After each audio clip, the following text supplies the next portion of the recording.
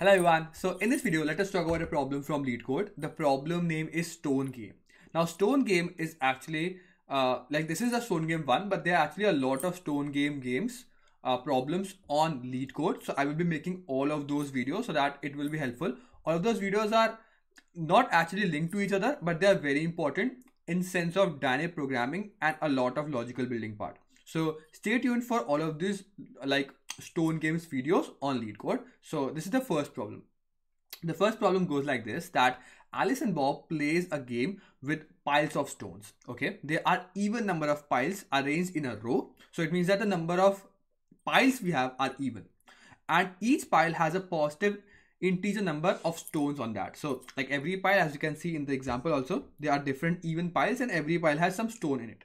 Okay, the number of stones. So the first pile has 5 stones. Okay, the objective of the game is to end with the most stones. Now the total number of stones across all the piles is odd, so there is no tie. It actually means that if you sum all the stones, then the total stone number is odd, which means that it will not happen that both the players will get even number of stones. So that will not happen because the total is odd. So it always land down to a always one person will win. I hope you get the point.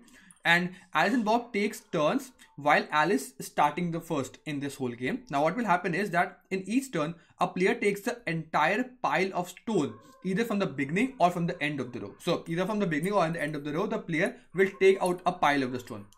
And this continues until there is no more pile left. At each point, the person with the most stones will. So let's say that they pick out the stone from starting or ending and so on.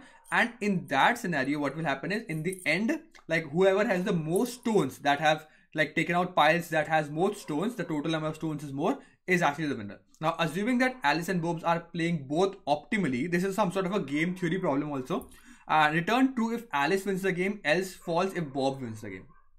So as you can see here is in this type of problem in which there is a competition and both players are playing optimally. So this is a game theory problem also. So what you can see also here is that Alice and Bob are playing the game. Now the first thing which comes to my mind is, okay, why not Alice takes out the maximum stones? So what you can also observe is that Alice and Bob are playing the stones such that they can only take out stone from the extreme ends. So Alice plays first and the entire pile is there from the beginning or at the end. So the row is there. Now Alice and Bob can either take out the stone piles from the beginning or in the end, not in the middle, something like that. Fine. Now what we can see in this problem is that the best way possible. So let's just take the first example only. That is 5, 3, 4, 5. So 5, 3, 4, 5. Now what you can see here is that because Alice chances first. Okay. Now because both of the ends. Now because if you are trying to play it let's say greedily, so whatever is the maximum, Alice will take that. Now in that scenario there's a loss here because see, both the ends are 5. Now which one to choose? If you choose the one that is, let's say this one, okay, then what will happen is that Alice will choose it. Alice will get 5 points. Bob will choose this because Bob will also choose the maximum one. Both of them are playing optimally, so Bob will choose this one. Now Alice has the choice to take this 3 or 4 because both of them are at the end. So Alice will obviously take the maximum one, that is this one. So Alice will go take this and Bob will take this. So Alice will have 5 plus 4 and Bob will have 3 plus 5. So obviously Alice will win. Okay, but let's say that in other scenarios also, let's say that if what happened is that in this scenario Alice will win, that is fine. Now in this scenario, let's say that Alice take this, okay, or let's say that Alice take this. Alice take this. Now 4 is exposed. Okay, now what actually will do, Bob will take this obviously, then both 3 and 4 will be exposed. So in this scenario also, like Alice has the chance to take this and Bob will take this, and in that case also Alice will win. So in this case both Alice and Bob will, in both of the cases Alice will win. But let's just take one more case. Let us take that I have a case in which there is a 5.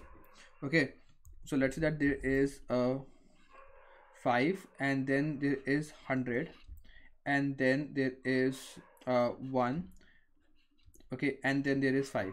Now what you can see in this scenario is that because we are doing greedily, okay, if Alice choose this, then what will happen is that this will get exposed like this. The new row will become like this, and Bob will somehow take this. So this will be Alice, this will be Bob. Okay, I'm making like this. So Alice will take any one of these extremes. Okay, so if because both of them are same, Alice can choose any one of them because it is greedily. So Alice will choose this 5. If she chooses this 5, then this will be exposed to the end, because the row will become like this. Now Bob obviously will take the 100 one because that is more points, and then obviously the Bob will win whatever path we'll choose later. But in instead what happened is, let's say that Alice choose not this but this 5. In this case, Bob obviously have to choose this, and then Alice will choose the 100 one and she will win. And thus you are observing that like it is not a greedy solution, because there can be multiple options in which you have to somehow decide that whatever is the later state, not the current state actually. In these scenarios, whenever greedy is not applying, and what you can also observe is ki the constraints are small, that is 500, the length of this. It is a clear-cut like indication that it is a dynamic programming problem, not a greedy. When the approach you are thinking is greedy, but greedy is not applying there, and the constraints are small, then try to think in a dynamic programming manner. So that is the one of the most important hint which I actually also see in problems when I have to see whether greedy is applied here or dynamic programming is applied here. Now, if we take the same example, that is, let us take this example like 3 3 3 7 2 3. So this is, I'll tell you what actually it is. So because we want Alice to win, like not Alice, let's say that I am just assuming a game in which let's say that Alice will. Okay, so what Alice strategy will be? Strategy for Alice will be to maximize her score, and Bob's strategy will be to maximize his score. Now instead of doing that, because I'm talking about only one, like I cannot track of both the both two arrays for Bob and Alice. Instead of that, what you can do instead is so see, Alice wants to increase her score and Bob also wants to increase hers, like his score. So what you can do instead of that is bring down to it to a common number. What I mean by this is Alice wants to increase her score, but Bob wants to decrease her score. Okay, instead of you can say that Bob wants to increase her score, or you can say that Bob wants to decrease Alice's score. I hope you get the point. So that is how you can also, like, instead of now talking about two parameters like Alice and Bob individual score, now I am talking about only Alice score. So Alice score, Alice is trying to increase and Bob's trying to decrease Alice score. So we are talking about only Alice score now. I hope you get the point. And thus this is a min-max type of problem in which one person is trying to maximizing her chances of chances of winning, and another player is trying to decrease the chances of winning of that player. Min-max type of game theory problems.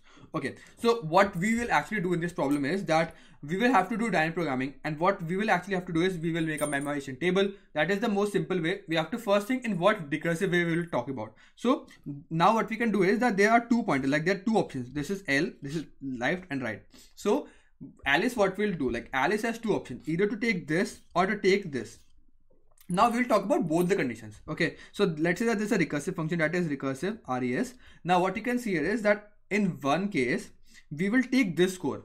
So if we take this score, let's say that the score of L will increase, whatever is the L pointing towards, that score we will add, plus what we'll do, we'll call this recursive function again by L plus 1, because now we have taken this score. So obviously the size will decrease to this one, because L plus 1 will, like, it will move L to move to the right side. So L plus 1. So we will call our function with L plus 1. Okay, R remain the same because R doesn't move.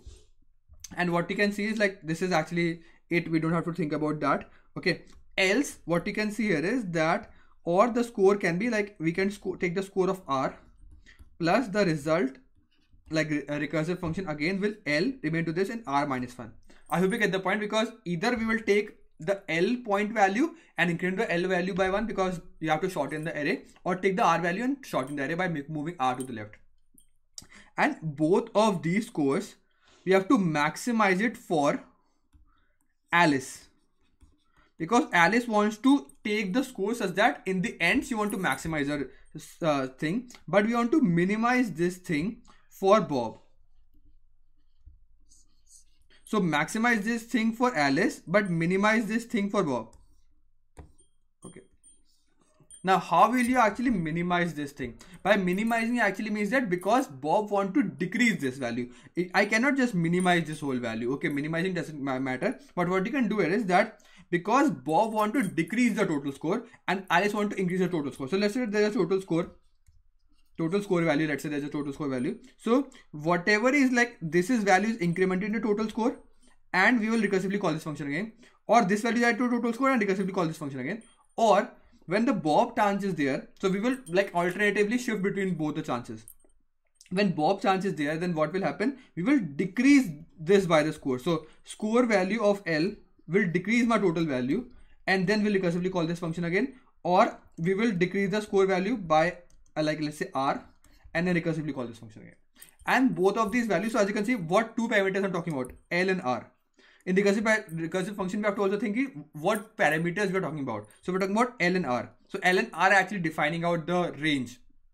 Okay, and also what you can see here is that their L and R also is there.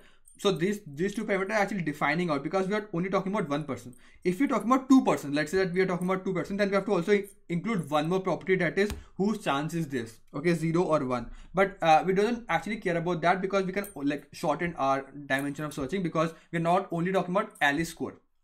So Alice is trying to increase the score and Bob is trying to decrease Alice score. So in the end, after doing all of this GP recursion function, if the total score turns out to be positive, that actually means that Alice has made her score so big that instead of like Bob cannot decrease the score by that factor, so that it will become negative. I hope you get the point. If the score is positive, it means that Alice will win. If the score becomes negative in the end, it means that Bob will win, because Bob has tried to decrease the score so much that it will become negative, and it actually means that Bob will win, because Bob's score will be more higher. I hope you get the point. So Alice will try to increase the score and Bob will try to decrease the score. If the decreasement score is too big, it means that like Alice cannot increase the score too much, so that Bob will decrease too much, and like eventually Bob will win. I hope you get the point. So that's the overall like logic on this problem. Let us move on to the code part so it will become more clear. So what you can see here is that we have called this stone game function, in which we have first memset our DP values. So because we have to talk about a DP set, so initialize everything with -1, so that like nothing is touched initially. This is the size of the piles we have, that is n. And what we call this function is Alice win function we have written, in which we will tell that whether Alice will win or not. So these are the parameters that will be passed along this function. This is L and R, that is the bounds, and this is 1. 1 actually means that whose chance is this, because we have to also say ki whose chance that we are playing, Alice or Bob. Okay, so 1, which means that Alice is playing, and this is piles over which we are doing this thing. If this value turns out to be positive, which means that we have to return true or false. So that is why that is in the end. So this function will return the actual value by which, like, if Alice is trying to increase the score and Bob is trying to decrease the score. Fine. Now what you can see here is that if the two L and R are the actually pointers, if they like exchange over that, like if L becomes greater than R, like R or H, whatever you can say, then it returns 0, which means that this is not a valid thing. Now if there comes down to a single point, which means that there is only one element that is left, return that pile of element that is in the answer, because let's say that there's only one element, so we return that. Obviously Alice will take that, so we'll return that pile element. If that so this is the base case. Now if after the base case and recursive function, we have to check that whether the state is already present, so we will check for that state. Now what we are doing in this else condition, now that's the recursive part. So there are two cases, either it's the chance of Alice or Bob. So let's say that it is Alice chances, so turn 1, which means that it is Alice chance, so turn turns out to be true, so it means that DP of L and H, what we'll do for Alice chance, what we have seen this, we will take, like, we have two options, either to take the L wala pointer value or R pointer value. So we're taking the piles of L, and because we'll call this function again by changing the turn, like switching the turn, because you have like this exclamation mark means that we are negating or like changing out the chance. So initially the turn will be 1, then it will become 0, then 1 and 0 and so on. So it is like switching. So L plus 1, because we have taken the L pointer value, so we will increase L by 1, H remains same and piles remain same. Or else there is a second value in which piles H, like we will take the like right hand side pointer value, and again, like as you can see, the like switch the turn, L remains same but H is subtracted by 1, like we will send the same thing. But as you can see, now we have to maximize this thing. I hope you get the point. And now for the other thing, what we are doing here is that when it is Bob chance, you have to minimize both of these values. So what we are doing here is that because Alice wants to win, okay, so there are two things. As you can see, Bob is trying to decrease the score and Alice is trying to increase the score. So what you can see here is, like, because Bob is trying to decrease the score, we want to decrease it as minimum as possible, because Alice is trying to win. So what you can see here is that we have two options. Either we'll subtract out this L value, like the pile left value, from the total score, as you can see, and call this function again, or subtract out the right side value, that is pile of H. You have to subtract it out. If you just take it like this, as you can see, that subtracted out this value and call this function again. So this is like minus signs, and we have to minimize this minus sign, because what you can see here is that Alice is trying to maximize score and Bob is trying to minimize that score. and thus whatever is that value will turns out to be this, and dp of lnh will be stored out like this and like return that value. So this is the overall dp problem. So we only have to first in all the dp problems have to define out the recursive function.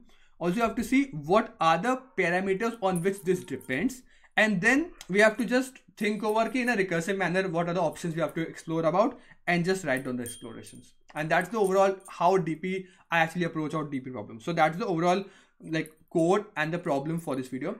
Thank you for watching this video till the end. I will be posting out more stone game problems, so stay tuned on the channel. Thank you.